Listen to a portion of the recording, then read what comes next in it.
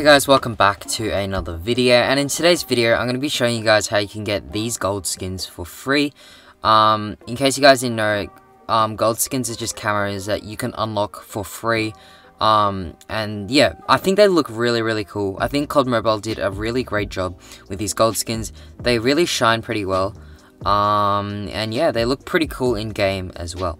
So basically what you guys want to be doing is going to your gunsmith. I have the KN44 here, and basically you have to be using the default. You can't be using a blueprint because you can't have camos on blueprints. So what you want to do is go into the camo section in gunsmith, and as you can see here, there are these grindable camos like sand camo, dragon camo, splinter camo, tiger camo, all that type of stuff. So the way you actually get the gold skin is by unlocking all of these camos. So under the sand camo, there's quite a few sand camos, and I think there's 10 camos for each. So you have to unlock about like maybe like 100-ish camos in total. And then you just get these through missions, and I'll show you guys on a different gun how you can actually see what these missions are. Since I've completed all of them, I can't really see them right now, but as you can see, once you finish it, you get the completionist camo, and then once you collect all the gold camos in one class, for example the assault rifle class, you get the platinum. I'm not really a big fan of the platinum though. I do think the gold looks a little bit better. So if we go into, do I have a class with another assault rifle? No, I don't think I have another class. Alright, so we're just going to head into this class, and we'll go ahead and equip random AR. So if we go into assault rifle, up the top, and we go to the AK-117 here, we'll equip it, and if we go to gunsmith and camos, as you can see here, it's going to show the unlocked things. So basically, if you press on this and you press the unlock, it shows you what you need to do. So there's ones with hipfire. What's this one? Alright, so once, yeah, you have to level up your weapon to unlock certain camos.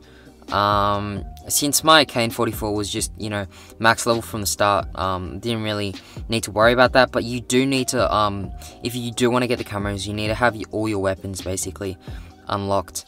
And, yeah.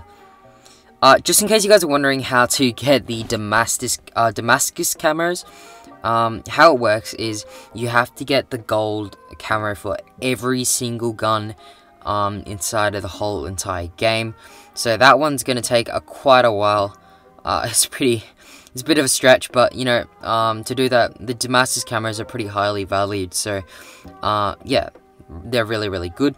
And just for some short tips on how to get these guns, these missions. So what you want to be doing is, for example, you want to be doing multiple missions at one time. You don't want to be focusing on one mission per game. What you want to be doing is, for example, one of the missions is killing 600 people. So, you know, you're killing people while getting, you know, for example, hipfire. So you can go over to, I recommend Shipment 24/7. That is easily the best map to do this. So you just go over to Shipment and get hipfire kills, and then headshot kills are good at close range, so Shipment again. Hipfire headshot kills, you can do multiple things at once, and yeah, just a bunch of things that you do in Shipment. Just make sure you read through all the missions so you're performing them as efficiently as possible, otherwise it will take quite a while to complete all these missions.